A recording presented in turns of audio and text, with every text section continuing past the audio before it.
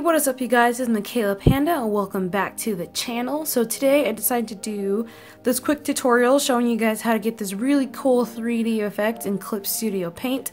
I have seen other tutorials for other programs on how to get this effect, and I haven't really seen too many for Clip Studio Paint. And if you are like me, I need tutorials to be program specific. It helps me out way more than trying to convert techniques from other programs into Clip Studio Paint. It's not impossible, but it makes your life a whole lot easier when the tutorial is in a program that you're familiar with and a program that you know how to use. So we're gonna start off with like a blank picture. You can do this with any picture at all, whatever effect that you want. You'll be able to get this. You'll be able to get this effect. So one thing that I would like to note is in Clip Studio, you are able to add correction layers as layer masks. As you see over here, if I were to hide this, then it would change colors. And if you double click on this space right here, it'll bring up the level corrections, or whatever correction layer that you put on top, it'll bring it up and it allows you to edit it afterwards. I think this is the best way to do this kind of stuff in the event that you would like to recreate this effect without having to go and find this tutorial again or another tutorial. If you find one, it's a lot easier if you can just go back and reference some of the past drawings that you've done yourself, because you may not be able to find that same exact tutorial again, or you didn't know the specifics behind it and you can't really remember. Because I know, for example, for this edit that I did, I edited the actual picture itself. I didn't add a layer, correction layer mask.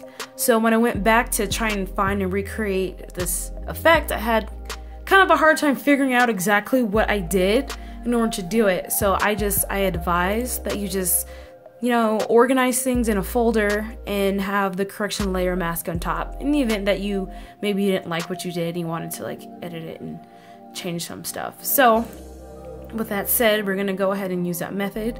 We're gonna add some folders in here. The first folder will be our blue folder, and the second folder will be our red folder. And then we're gonna click our image, right click, duplicate layer.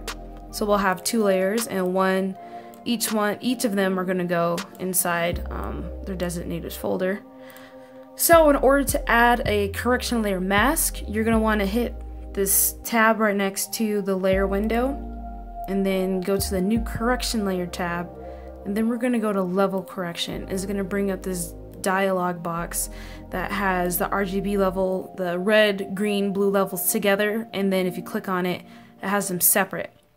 So the first one we're going to do is we're going to click on the red, and we're actually going to go down here to this output bar and slide the white one all the way over on top of the black one, and that will turn the image blue, which is exactly what we want. We want the image to be blue, and then you hit OK. And then obviously you see the correction layer mask here, and once again, if you double click on it, you can go to the red layer and you can see the edit that we made. So for the next layer, first we're going to close the blue folder and actually hide it so we can make sure that things look correct, because obviously you won't be able to see the effect. So what you're going to do is you're going to do the same thing. You're going to add the correction layer, level correction, but for the red layer, we're actually going to go to green. We're going to slide once again, the output, the green arrow, top of the black arrow, and then we're going to go to blue, and we're going to slide the white arrow over the black arrow, and then now our image is red, which is exactly what we wanted. So you're going to hit OK, and then you're going to close up that layer. So you're going to unhide the blue layer, or I guess the blue folder, and obviously, you know, you're going to have a blue one, you're going to have a red one. This is not what we want it to look like. We want the true colors to come back. So we're going to go to the blending mode up here at the top, and we're going to scroll down until we find difference. And once you click on that, then the channels, they blend back together. You get your original image back. But in order to do the 3D effect, make sure that you have the move layer on, and you're gonna use the arrow keys on your keyboard, and the more you click it, the more the effect starts to show and the more the effect starts to permeate. And there you go. Obviously, we don't want it to be that dramatic, unless you do want it to be that dramatic. Obviously, if you hit, you're removing the blue layer right now, so if you hit left, the blue will appear on the left side, and if you hit right, the blue will appear on the right side, you know, if you want it to be on a specific side. And then there you go. The effect is, it's pretty easy, doesn't take too long to do, and this is the final result. So I really hope that this helped you guys out. I know I haven't seen too many tutorials for Clip Studio to get this effect, so here you guys go. If you liked this video, please leave a thumbs up, leave a comment, maybe some suggestions for other tutorials.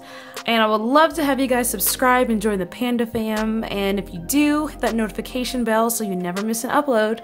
Thank you guys so much for watching, and I'll catch you guys in the next episode. Bye guys!